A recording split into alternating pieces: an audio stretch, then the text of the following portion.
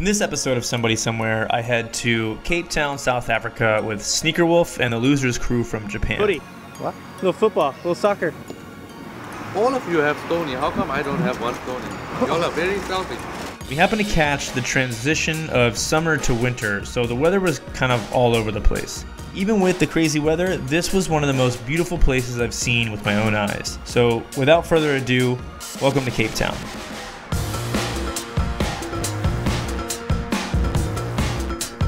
Fuck that fool.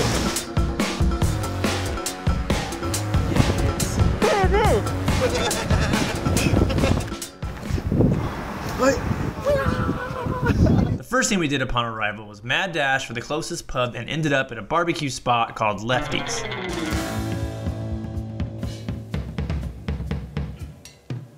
Can I get a Thunderpop burger? Yeah, chicken and waffles. Thank you. Oh, yeah.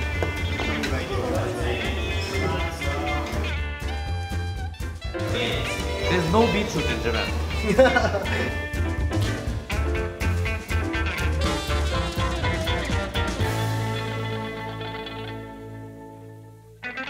Thian and I have become good friends over the years, but this was my first time hanging out with Sneakerwolf. ケープタウンのこと何も知らなくて、何も想像すらしてなくて、とりあえず来てみて。 We link up with Brad, who's super dialed into sneaker culture and has been a fan of Sneakerwolf for a while. I learned about Sneakerwolf because of the collaborations that he had done. Through that I got exposed to his other sort of work, which is his windows he would do and a lot of sort of hand-painted stuff. And I liked the fact that a lot of what he did was very traditional, you know, and like at the core of design, so to speak. I saw a silhouette was the Shark 2.0 with the little, you know, the teeth on the side, the camo one. I was just really interested in the shoe because it was so different, and it was so different but yet so familiar, you know, because you see so many like classic silhouettes in it. And then when I saw the name, I was like, fuck, it's called Losers, that's amazing. And I must admit, when I met him for the first time, I was a little bit like starstruck, I suppose. And to make it even worse, he doesn't speak a word of English, so it was kind of just this like stare and nods, lots of nods and highs and nods. No problem. 頑張ってるでしょ? One of the most important ingredients of travel is getting to know the locals' perspective, which most often includes food. Two favorites in Capetown are a curry-filled Wonder Bread vessel called bunny chow. Bunny chow, damn.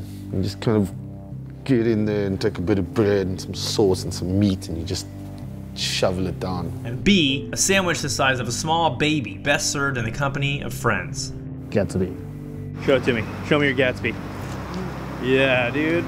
You know, it's all about different food in different places, man. It doesn't get more Cape Town ghetto than this shit, dude. I loved watching you guys eat a Gatsby because it's something for me that is so Cape Town.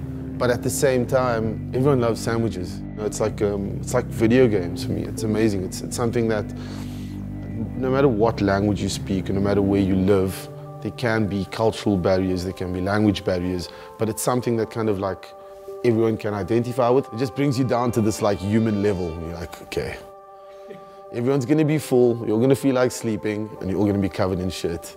Aftermath. Oh, I'm in no state to talk right now, actually. Wiped out by the Gatsby.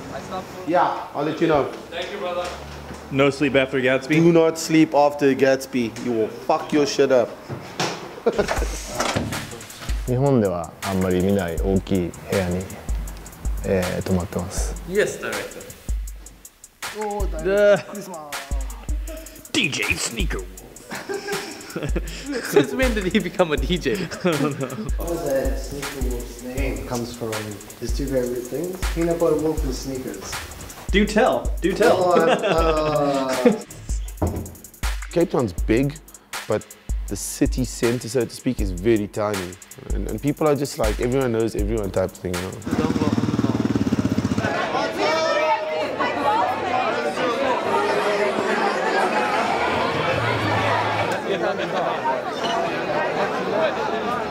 Okay.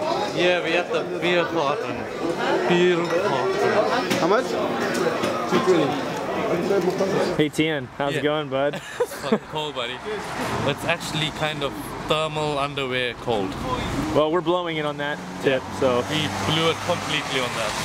Yes, I'll do what you say. Well, now you know.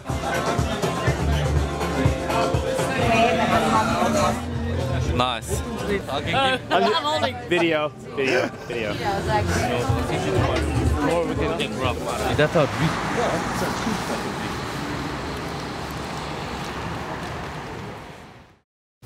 Today, we go to the top of Table Mountain.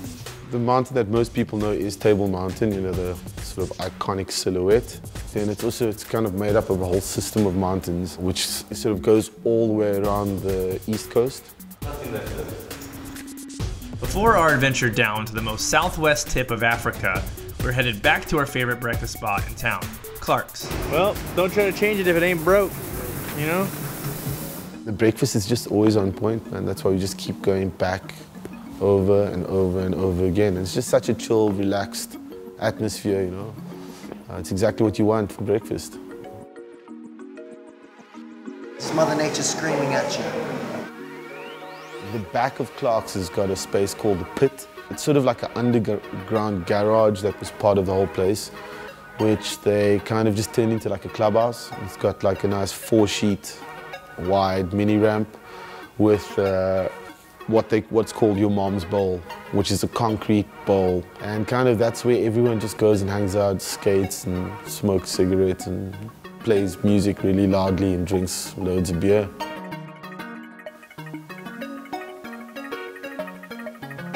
想像してたよりも全然都会だし、でもテーブルマウンテンとかそれこそ地平線が丸く見えるような海もあったりとかっていうそのコントラストがすごく印象的な街だと思います。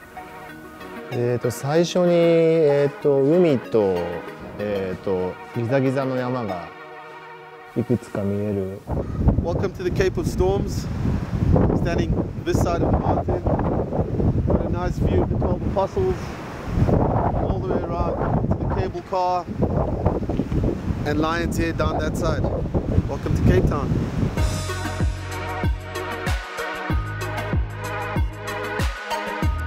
Raining! It's starting to rain. Starting to rain, buddy! That's what Cape Town's all about. Cape Town just turned on us. Nice and sunny. It's subject to just change on you in a matter of seconds. Love that shimmering action. Ooh. Fucking amazing.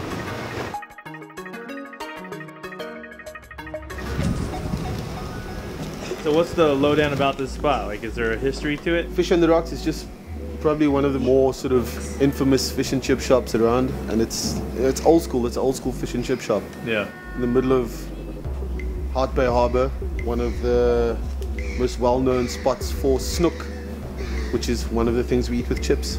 Snook and chips, bruh. What you drinking, Chris? Stony. I think America just got on the ginger beer It tip. takes a real man to drink that warm. Leave a can in your car for a day and then drink that. I guarantee you, you wouldn't get through a quarter of it.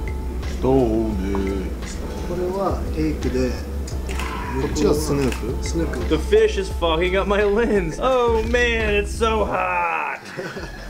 Yeah, dude. This is why they call it fish on the rocks. Look at the size of this thing. Fuck that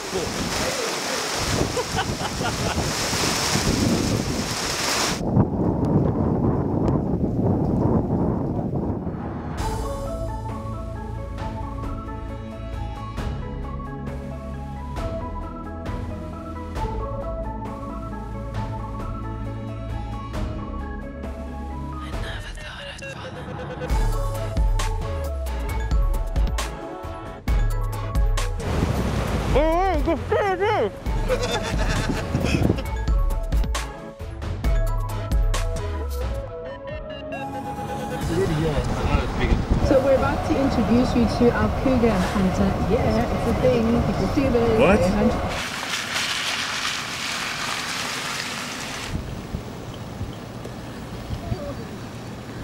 Looking for a wee bit of a whiz. When you kind of like remind yourself about the exquisite beauty around you constantly is, firstly, when other people sort of point it out to you, or you have to show people around. That's definitely the first time where you go, oh, shit, yeah, it is actually quite nice, you know. And the second time is the moment you leave. The moment you're somewhere else for like more than a week, it's weird, you get like separation anxiety. It's like, leave my mountain. People are constantly climbing it and hiking, and people run through the mountains with their dogs. It's just part of the city, you know.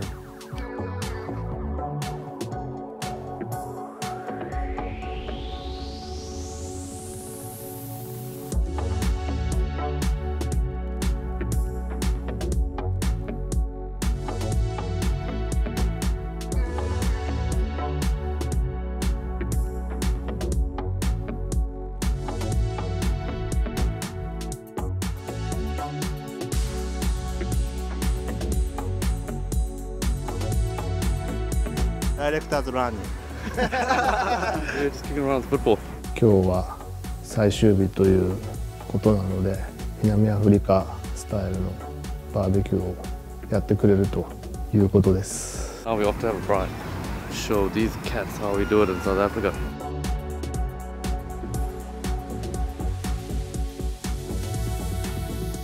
You can't come to South Africa and not have a braai, as everyone else says, barbecue. It was nice to just sit down and have a send-off that was so cozy and homely, you know. It felt like, although we had only kind of been around each other for a few days, it felt like we had known each other for a lifetime. Party is in the house. Yeah. And I'll miss you too, Mr. Christopher Laughter. We drank some beers and we spoke some shit, and we all went into a food coma and we went to sleep. And it was great. No one felt like they needed to stay afterwards, which to me made us feel like we were family. We were like, right, thanks for the food, I'm tired, good night. It's time to go. I think that's the nice thing about Cape Town, is that people are always pleasantly surprised. I find that there's no point in trying to go, this is a great place, you should come. It's like, look, it really is a cool place, just give it a go. You know? And I think that's the nice thing that still exists, is that you will have an opportunity to be truly surprised. サウスアフリカの皆さん、ありがとうございました。